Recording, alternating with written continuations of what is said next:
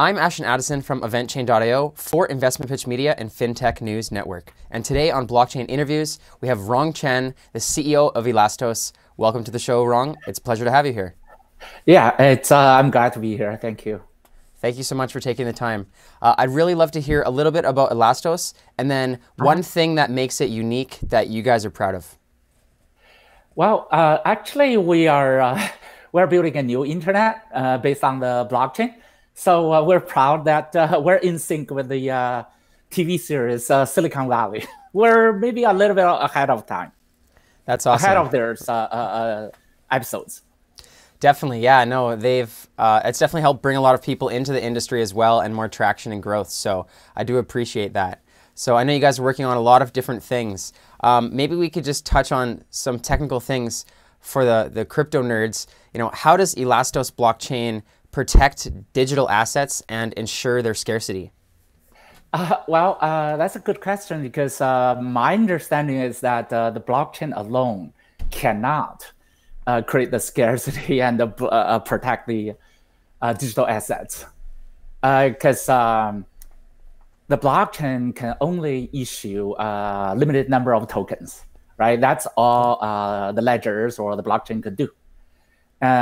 On the other hand, the digital assets, anything more than a number, say an ebook, a movie, a game, has to be executed or displayed, rendered on the screen, which definitely needs a execution environment, a runtime environment. So then if you look at current programming model, right, all applications on the internet, they send and receive packets themselves. So with that in mind, literally the third-party applications is potentially could copy, parse the contents. If we don't stop the applications from sending and receiving packets, that's a very simple, basic requirements. Then we cannot prevent piracy. We cannot make any digital assets of value. So that's where we need to build a completely new virtual machine operating system, which prevents applications from sending and receive packages. Because after all digital assets has to be executed. Let's say if you have a movie, it's played by the media player. If you have ebook, it's rendered by EPUB, rendered by ebook viewer, right? And so if you open up that digital asset, first of all, the opening process have to check against blockchain to make sure you have the right to open it. And secondly, when you run that contents, the application could not steal the contents themselves, right? So actually, it's like a coin has two sides, and most people talk about the scarcity, the token side of it, but they forgot the other side of the coin actually is the execution. Definitely, definitely. And so you guys have to build your own virtual machine to compute all of this efficiently. And in blockchain, there's been a lot of different ways to do things, but a lot of people have been jumping on Ethereum because of the ease of use and because it's been around for a while. Do you guys have any plans to have any integrations with Ethereum or any of the other main virtual machines?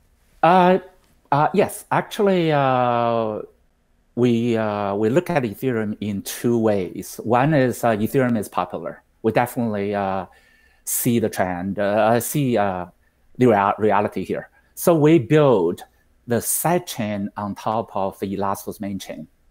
The sidechain actually is running on the internet instead of running on the mining machines. So that's the second point. We don't want to run smart contracts or dApps on the mining machines. We want to run the smart contracts and dApps on the internet. So we have already built sidechains running on the internet. Basically, you launch several virtual machines and deploy the EVM runtimes, right? And that's pretty much implemented on top of Elastos sidechain right now. Okay. It's under internal testing. So we are going to support Neo sidechain, Neo smart contracts, and Ethereum smart contracts, but on the sidechains, not on their mining machines. Very interesting. Awesome. And are you guys also planning on doing integrations into IoT devices? Yeah, we have already had two partners. One is a set-top box vendor. Actually, it's a solution provider. They don't really make their own brands, but they provide the solutions to many set-top boxes. Currently, we have the Elastos carrier. That's another thing which I think it's important because carrier literally we're building a peer-to-peer internet. That's what the internet is, right? It's a internet. It's a peer-to-peer decentralized carrier. You can think of AT&T, and without AT&T, it's a virtual machines being the phones, right? Virtual phones, and we do have this peer-to-peer network running already, and we have the carrier software, alpha versions of it installed into 250,000 set-top boxes already. Currently, those 250,000 set-top boxes are running in homes, literally in homes. So we put the alpha version in, not interfering with their existing business. But that said, first feature we provide to the set-top box vendors, remote desktop. So for technical support, say if the owner of the set-top box telling the product support, there's a number, right? A sequence number, and then the product support can take over the remote desktop and helping the consumer to tune into the channels or solving the problems remotely. Basically, with that feature, we're testing the bandwidth, we're testing the reachability into different locales. And of course, we also have the so-called OTA built-in, so over-the-air upgrades. So we're making, so then the hardware can upgrade, right? Adding more features, like we're going to add a family support, like the grandchildren's pictures were remotely displayed on TVs as a screensaver. So those things are currently under working. It's into 250,000 homes already. And we expect that set-top box installations will reach about 500,000 or more by the end of this year. And we also have another partner, IOEX. They are preparing to ship smart speakers for the Christmas season. That's awesome. It's also to at least hundreds of thousands of them deployed by Christmas time. That's great. So the Elastos carriers, if I understand correctly, are a physical box that are in hundreds of thousands of homes already. And part of that is the Elastos TV, but it can also do many other things as well. It's not Elastos TV. It's the existing TV. Okay. So kind of it's side by side. We're not interviewing with so we're not saying decentralization will replace the existing internet. We're saying the decentralized internet and the existing internet will live side by side. So not interfering with the main business, but on the other hand, eventually we're going to encourage peer-to-peer decentralized services like decentralized YouTube. But currently it's all centralized video streaming right now. Definitely. Yes. And as far as the distribution goes so far with Elastos TV, are you guys mainly in Asia or is it expanding to North America? Are you guys working with other broadcast networks to expand globally? Actually, we intended to expand globally because currently the set-top boxes are mostly in China. It's not because of the box itself. It's because of the content. Because currently the centralized video streaming were mostly in Asia. Yeah. And now you guys have plans to expand to North America soon? Yeah, like I said, the smart speakers are going to be mostly in Europe and America. Oh, that's great. Awesome. So what else do you guys have in the roadmap in the next 6 months that you're most excited for Elastos? Well, another thing is we are trying to, currently this peer-to-peer decentralized carrier is start to deploy, right? And another milestone that we want to achieve is to have at least around 500,000 so-called DID users by the end of this year. So meaning if you see the current internet, no one has an ID per se. And the current internet is decentralized. No one is controlling the internet. On the other hand, since everyone can get onto the internet, everyone can fake the identity of someone else. or intercept other people's messages or launching DDoS attacks.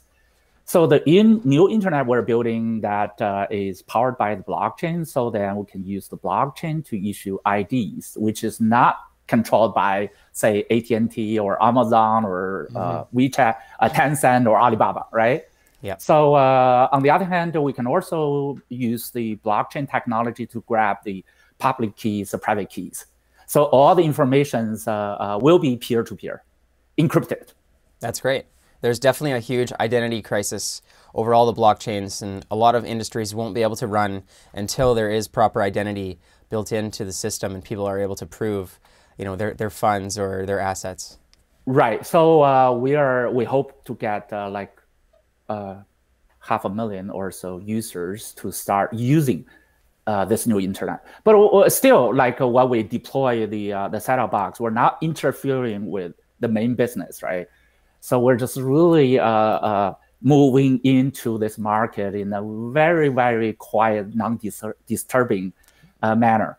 So those IDs, first of all, will be used let's say a lot of mobile apps, you can log in using the mobile app login. You can also log in using Facebook login. So for some of the applications we deployed with our partners, they can use their existing application login. And also they can use the decentralized ID to log in, right? Yep. As subtle as that. Yep. Everything else is the same. But then they could have an option to log in using the decentralized ID to log in instead of Facebook login. Yeah. No, I agree. That's a smart way to do it. And I understand that you should really lower the barriers to entry and educate people and incentivize them rather than force them to use new technology, especially if it's technical and there's barriers to entry. You have a lot of problems. Right, correct. We're not saying that people throughout, Facebook, throughout some existing popular mobile apps. What we're saying is if you log in using our DID, then you'll see there's a wallet in there, right? You may not use the wallet, right? But then using the wallet, eventually, as I said, the application will update from time to time. Right? Very subtle way we add new features to existing apps. So we plan to have something like you have a wallet, then you can have some scarcity-based digital assets. So you can own, you can trade, you can sell eventually, right? Slowly throughout the year of 2019. That's awesome. So moving into 2019, what do you see as the biggest obstacle or challenge that Elastos is going to need to overcome? Well, currently, if you follow Elastos, by and large, this project is huge. It is. Right? A lot of people believe Elastos is a blockchain project, which is true. But we are 10 times larger at least.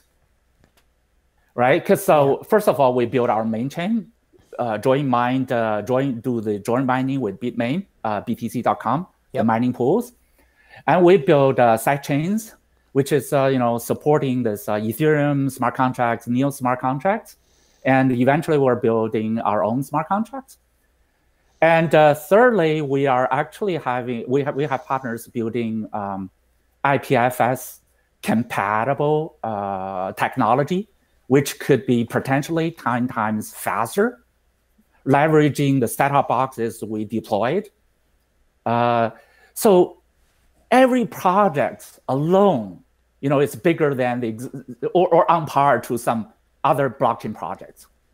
Then we're going to have those 500,000 DID users using some dApps, right? And the dApps, in my mind, we'll have a definition much broader than the smart contracts. We are a superset of smart contracts. In my mind, dApp is something that cannot be turned off by the third party. Yep. Let's say if we want to do a stream video from you to me or me to you, then this video should not be intercepted or turned off by some websites.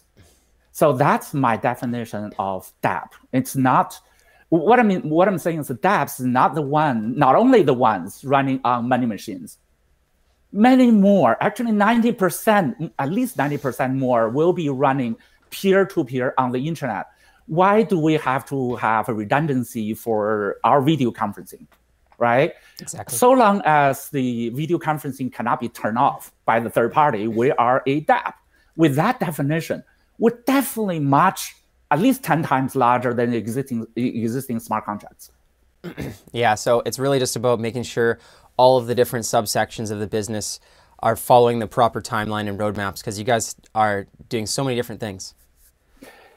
Yeah, so the tumbling block actually is the recognition of, they're saying, why do you want to, let's say we have issued that many tokens, right?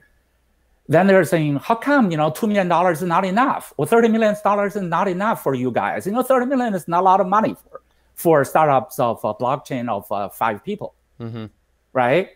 But on the other hand, if you're building a new internet, what is 30 million? Yeah, nothing. And also, it's not us. Actually, it's the ecosystem. It's the partners. How much do I know? We need people to do, because you own your own data, then who is helping you to do the decentralized marketing? So we need marketing partners. And if we have the internet, who is doing the streaming, right? As I said, the clone of IPFS, who is doing that? It's not who is doing the cloud storage, who is doing the virtual machines in Docker, in Amazon clouds.